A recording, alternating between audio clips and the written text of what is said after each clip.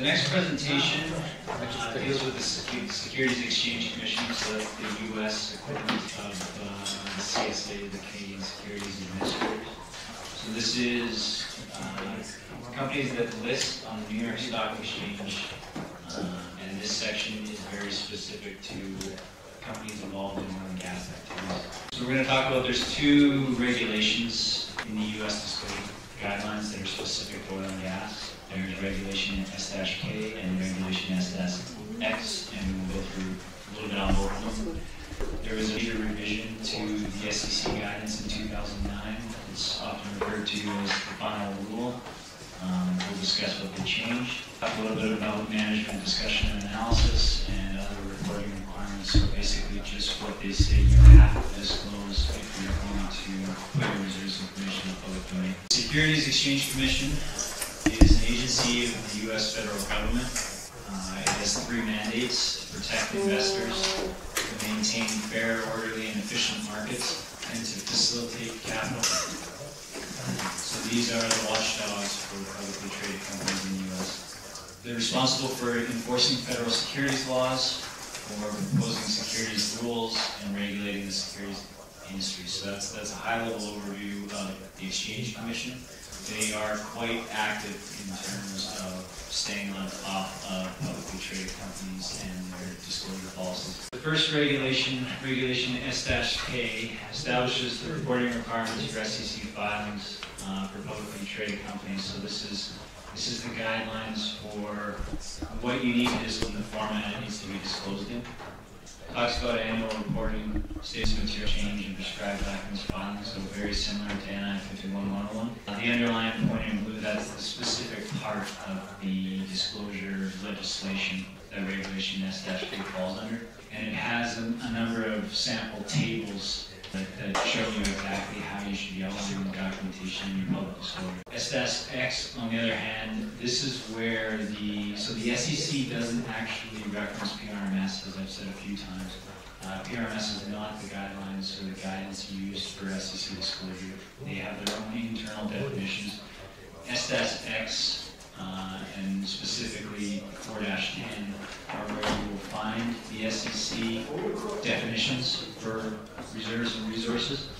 They are very high level. You could scan through all of 4-10 and it'll probably be 2 or 3 pages of documentation. So there's very little actual legislative guidance in the SEC, but what is there is quite specific. So S-X is closely related to S-K. It lays out the specific format and content of financial reports. It's very specific and very complex. It's actually, the 4-10 is financial accounting and reporting for oil and gas, so a lot of it is financial related. Again, outlined in blue is exactly where you'll find it in the regulatory documents. It includes definitions of oil and gas reserves and activities. So as I said, this is all rolled into a few pages. This is reserves and resource definitions and disclosure guidelines. There was a major revision to the SEC guidance, or the SEC regulatory framework in 2009. It was called the Final Rule 2009. Again, it was in reaction to the way the oil and gas markets were evolving in North America. So it modernized and updated the oil and gas disclosure requirements. It aligned full cost accounting rules with revised disclosures. So basically, it made sure that the disclosures of reserves were in accordance with the accounting procedures that companies use. Harmonized foreign private issues with disclosures for domestic issuers. So it allowed companies that were disclosing in more than one jurisdiction. It made it easier for them to do so. It was brought into effect in 2010, and it was incorporated directly into the SEC regulations. So there's a couple documents around the final rule. The final rule itself has a rather lengthy document that explains what they changed as well as why they changed it. And then obviously the actual regulations just reflect the actual changes. Major changes implemented in the final rule. The biggest one for sure was the prescribed price. So under the old system, all SEC disclosure of oil and gas reserves was done based on a single trading state pricing in the U.S. So they were all based on December 31 pricing for that year, which caused some significant issues in certain years. So anytime you're basing your asset value of your reserves, which you're putting into the hands of investors on a single trade day, oil and gas pricing can cause big issues. And a few years back, we had some relatively enormous swings in oil and gas prices, especially in late December, and it caused some major issues with SEC disclosure. So instead of using a single day constant pricing based on December 31 trading prices, they moved to the average of 12 days, the first trading day of each month. So they now use October 1, November 1, December 1, all the way from January through to December for each month, as long as you're disclosing a December 31 report. Reduce the short-term volatility, so it was no longer based on what happened on New Year's Eve. Maintain comparability disclosures, so it's still constant price. Everyone is still subject to using the exact same pricing scenario. The first of the month was deemed to better reflect oil and gas transactions just because of the way the markets and the transactions work in North America. It's still not intended as an estimate of fair market value, so we've talked a little bit about COE 51-101 trying to be a representation of net present value of the assets, whereas SEC has no interest reflecting fair market value. It's only interested in giving a platform for comparison. So again, going back to comparative analysis, it's intended as an indication of relative reserve quantity. So they're only concerned about reserves and resources reserves only, I should say. There's no resources in U.S. disclosure. So they're only concerned with comparing the reserves of companies side by side, relative quantities. Prior to Final Rule 2009, you were only allowed to disclose proved reserves. It was the only thing you were allowed to put on public disclosure in the U.S. So no resources, no contingent, no prospective, no probable or possible. You could only disclose proved. They've moved to required disclosure of proved reserves with optional disclosure of probable and possible. They also made some changes to a few of their definitions. They permitted the use of new reliable technologies to establish reasonable certainty. So they're allowing companies, previously companies were not allowed to book reserves to enhance recovery projects in the proved category unless they had demonstrated a successful pilot in the subject reservoir. So they changed that. They eliminated the control of designated spacing units, so it was very strict what you could book for undeveloped reserves in the U.S. You could go a very short distance from existing production. And with the advent of some of the resource plays, they realized the definitions were too strict. So they relaxed it and moved to larger designated spacing units. So they gave evaluators a little more leniency to book reserves further from existing production in certain plays if it was reasonable to do so. They revised their definitions of reserves to better align with PRMS, so there was always the proved reserve definition for SEC prior to final rule was a lower level of certainty than PRMS. When they brought the final rule in 2009, they essentially adopted the PRMS reverse definitions. They're still slightly different, but they're much more closely aligned. They implemented a timeline for undeveloped reserves, so 5 years is the limit under SEC, and they still do not permit the disclosure of resources, so you're not allowed to put resource volumes in the public domain. The final change implemented in the Final Rule 2009, originally the SEC didn't recognize bitumen, shale, and coal gas as oil and gas activities. They were outside the scope of oil and gas activities. So they used to be mining activities, and now they've shifted to oil and gas producing. So the focus is now on the final product and not necessarily the extraction method. So the shift was really made to align with how companies internally forecast their reserves. So one of the other changes was to technologies and what can be booked as reserves. So they changed it from techniques proved effective by production projects in the area and in the same reservoir.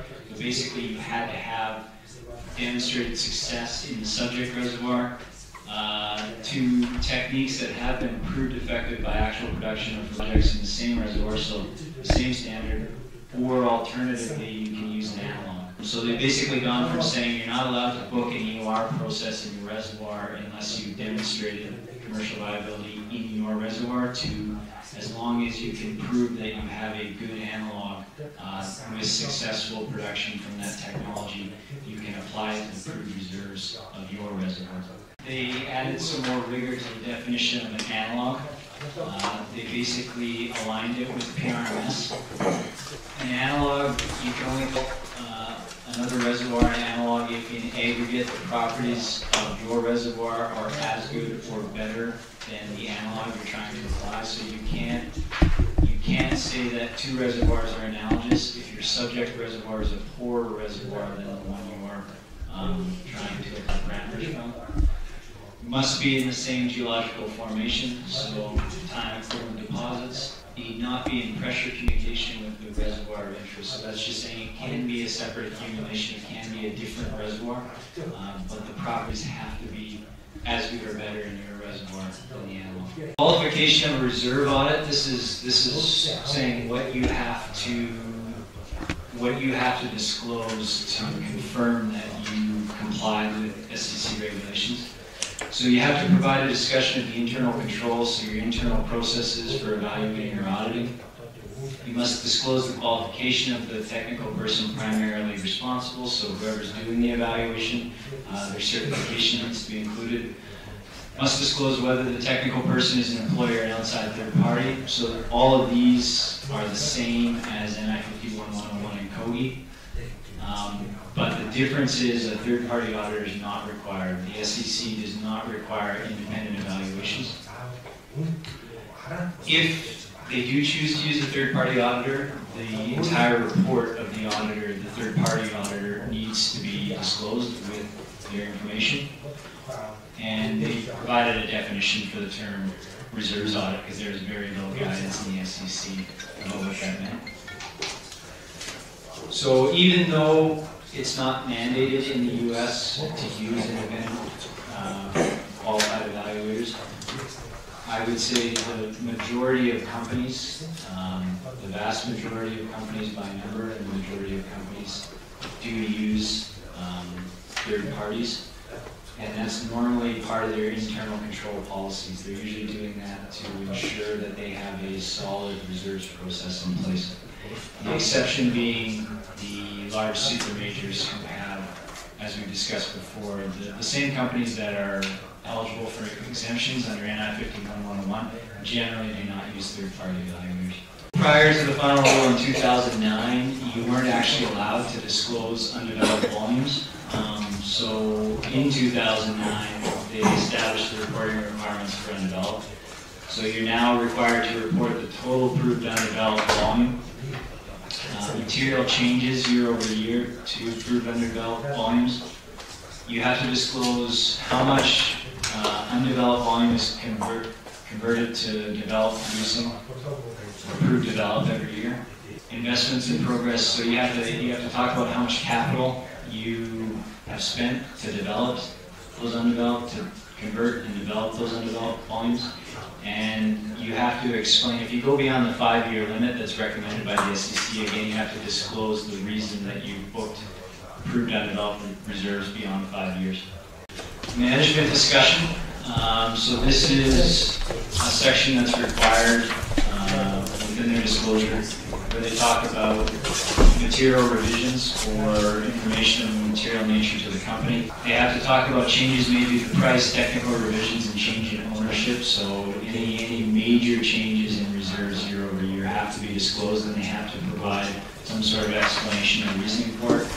They have to describe the technologies used to establish an appropriate level of certainty. So they have to discuss basically the basis for the evaluation of their volumes.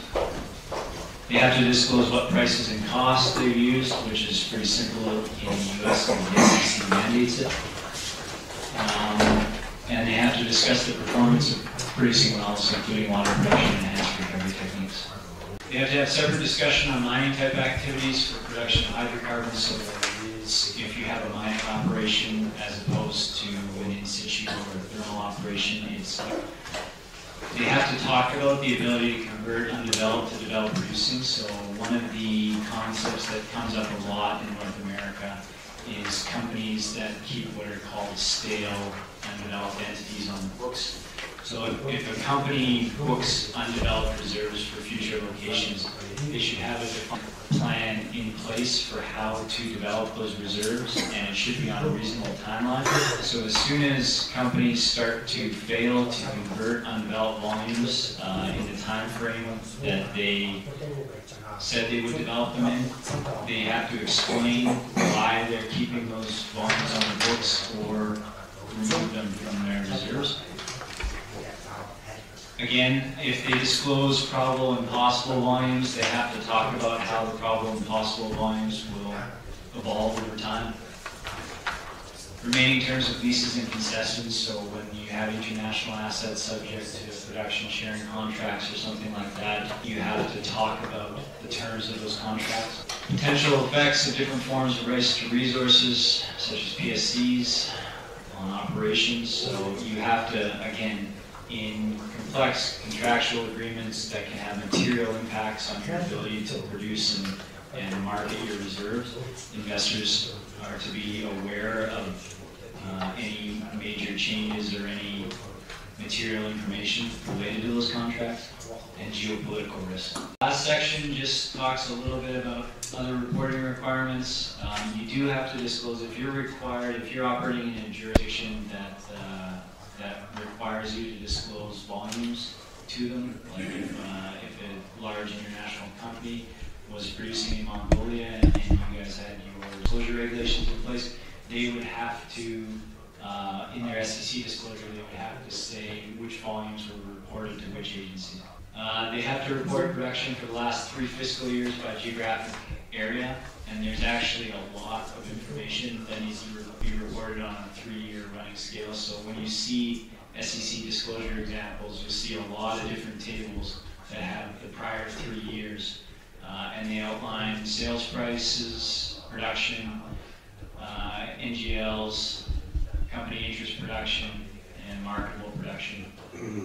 They also have to talk on a high level the number of producing wells they have and the total acreage that they have an interest in. It has to be disclosed on a total gross basis.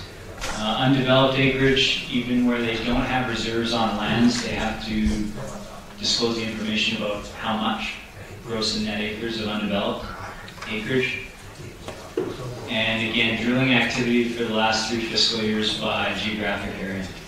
They do have to include a description by geographic area if they're operating in multiple jurisdictions. So they have to break it down and talk about the number of wells, water floods, pressure maintenance, other operations of material importance. So they have to essentially put a paragraph or a description in for each of their geographical areas that they're operating in, and their delivery commitments. So they have to talk about their ability to fulfill contracts and the magnitude and number of contracts they have in place.